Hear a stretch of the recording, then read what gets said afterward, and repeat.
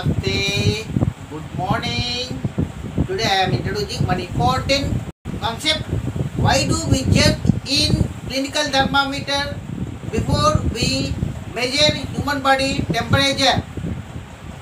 Shall we start? Yes, first important point. The maximum and minimum temperature of a body measured by 6 maximum minimum thermometer. One important question here. Why do we jerk in clinical thermometer before we measure body? Because thermometer has neck in fluid column. So fluid mercury column would not come down readily after taken out from patient's mouth.